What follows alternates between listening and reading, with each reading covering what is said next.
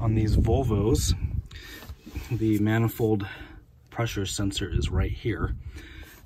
It's got a couple of tabs right where my finger is pointing that you need to spread out with a screwdriver or something.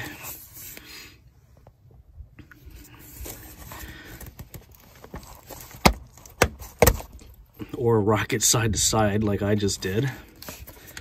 And then unplug the sensor by pushing down right here.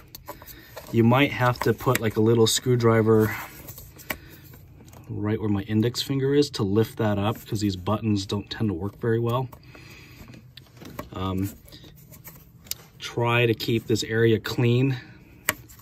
So actually, before you even pull this out, spray some brake cleaner or something in the area to get rid of all that dirt. You don't want that dirt going in.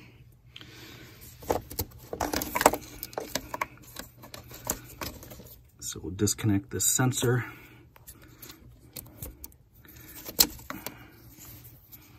So I was able to pull up on that clip right here.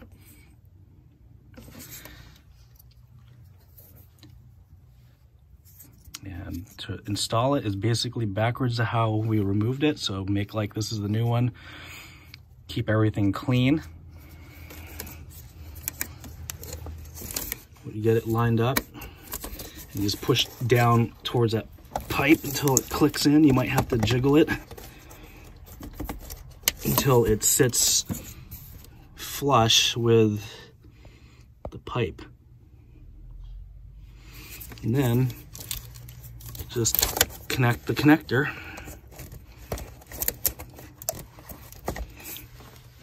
and you're done.